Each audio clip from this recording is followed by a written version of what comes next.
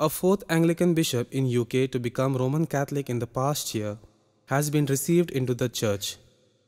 Retired Bishop Peter R. Foster, who led the Diocese of Chester in the Church of England for 22 years, was received into the Catholic Church in a private ceremony in the Archdiocese of St. Andrews and Edinburgh, Scotland. Foster, 71, retired from his position as Bishop of Chester in 2019.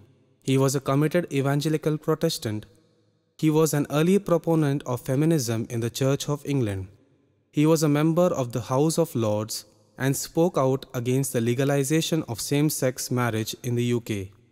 Another prominent former Anglican who became a Catholic, Gavin Ashenden, commented that the tally of converts was growing and people of proven spiritual caliber have set aside the tragic schism that wounded the body of Christ.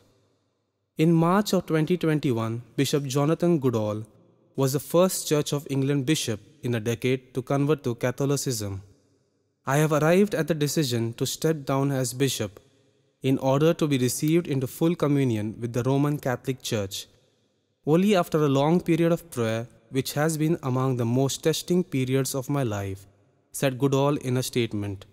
Life in the communion of the Church of England has shaped and nourished my discipleship as a Catholic Christian for many decades. This is where I first received and for half my life have ministered as priest and bishop, the sacramental grace of Christian life and faith. I shall always treasure this and be thankful for it.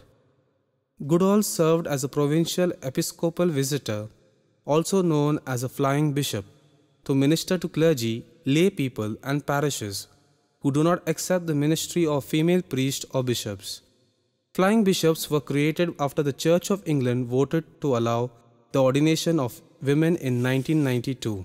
In 2009, Pope Benedict XVI allowed married Anglican priests who convert to Catholicism to receive the sacrament of holy orders.